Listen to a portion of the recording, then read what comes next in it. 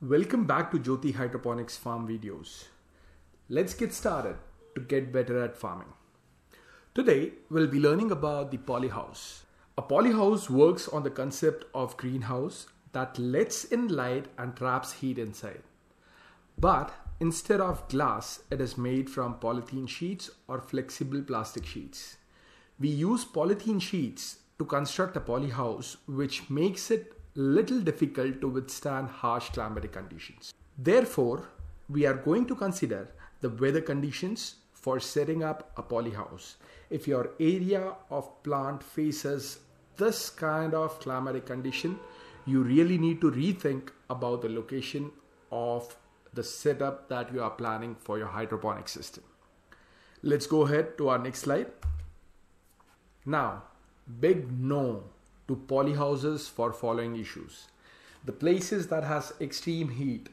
If the heat in your area is more than 50 degrees Celsius and it lasts for more than 3 months, then you need to drop that spot. If the heat condition is between 40 to 50, we can still go ahead with the help of foggers, shade nets and fan and path system. But more than 50 degrees Celsius for more than 3 months in your area, the polyhouse setup for a hydroponic system, it's a big no. So I would say any place that has 50 degrees or more than 50 degrees and it lasts for around more than three months in a year, I would suggest never go for polyhouses for your area. Next issue is with the extreme winds. So if your area is extremely windy area, then also you need to drop your location and search for a new spot. Because by extremely windy, I mean if the speeds at your location are more than 130 to 145 kilometers per hour. Withstanding this kind of wind all the time will be very difficult for a polyhouse, and constant maintenance work will never let us become profitable because these sheets, they are very expensive. So I would suggest, if you have extremely high windy areas, I mean the wind speeds at your location that is more than 130 or 145 kilometers per hour, then I would suggest drop your plants for your polyhouse in those areas.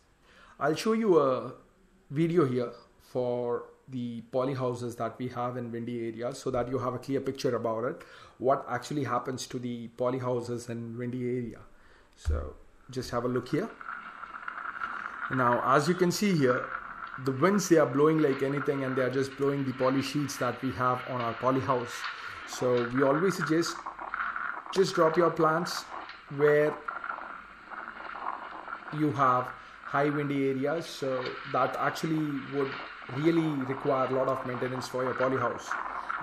That would again make the business in loss. So I would suggest not to go ahead with the polyhouses in windy areas. So you can also have a look here on the picture itself, how much maintenance is required to these polyhouses in these windy areas.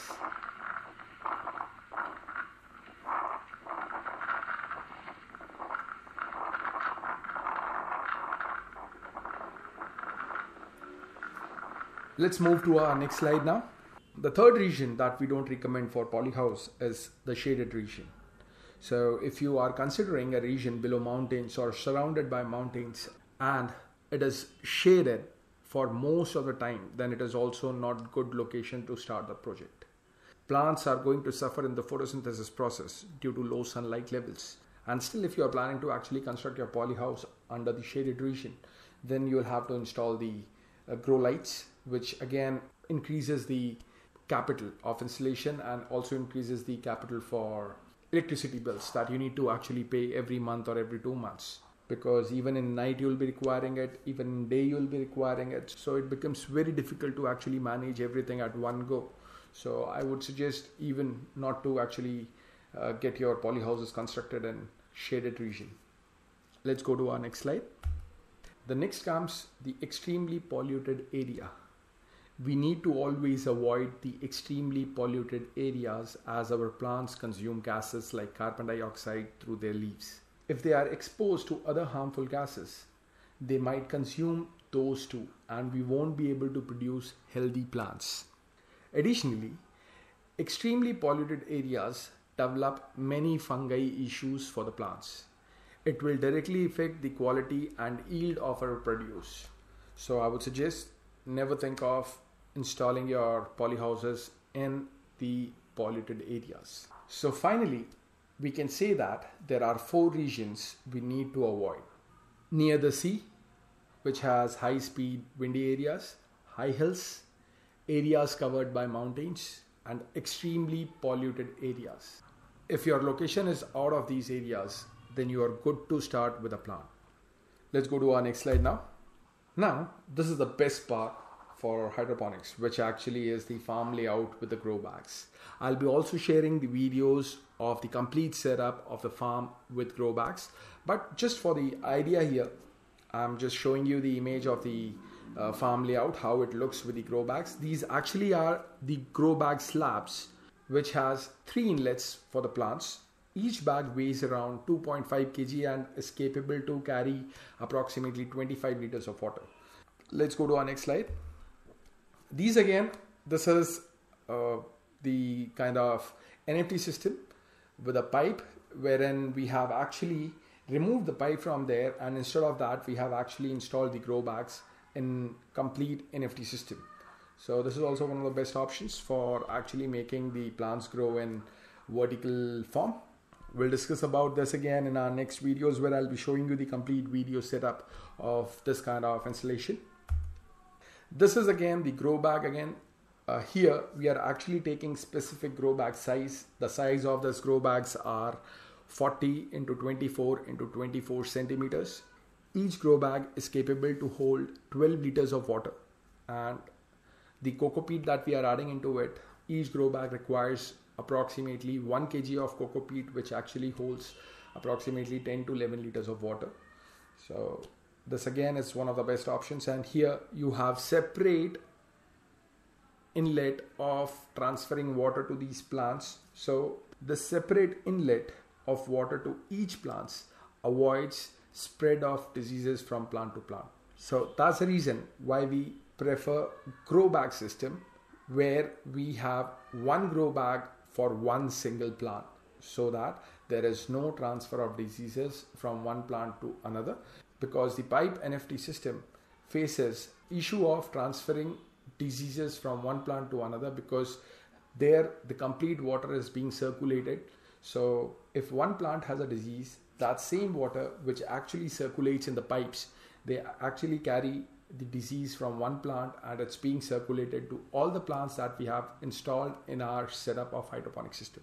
These are Geofabric Grow Bags. So just have a look at the video of these grow bags.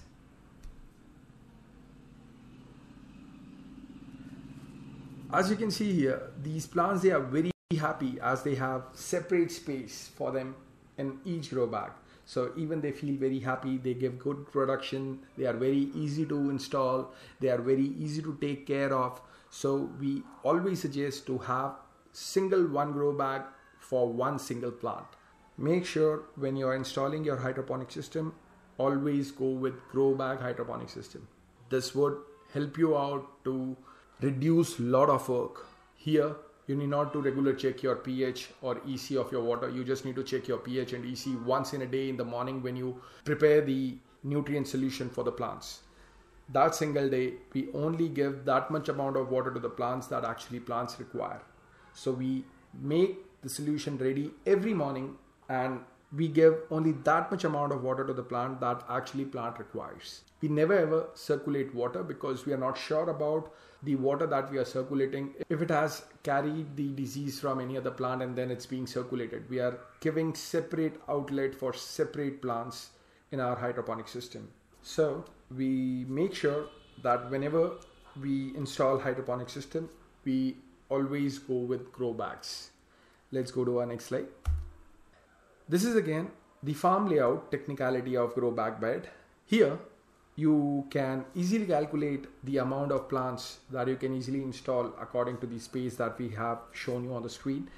Approximately 35 square meter of area, we can easily install 150 plus plants. So you can just calculate here how many plants that we are installing in 35 square meter area. According to this, you can calculate if you have 1 acre of land, that means it has approximately 4083 square meters. So whenever you are making a polyhouse on your 1 acre of land, you need to make sure that you have maximum cultivation area in the polyhouse so that you can have maximum number of plants. So approximately when we are setting up hydroponic system with grow bags, we make sure that we have 12,000 plus plants in 1 acre of land, because that gives us the maximum output. The maximum that we have installed is 14,000, but I would suggest always go with only 12,000 because that gives you much working space in your farm. So this must have cleared a lot of your doubts. I hope you like this video. Let's see you in the next video. Till then, goodbye and have a nice day.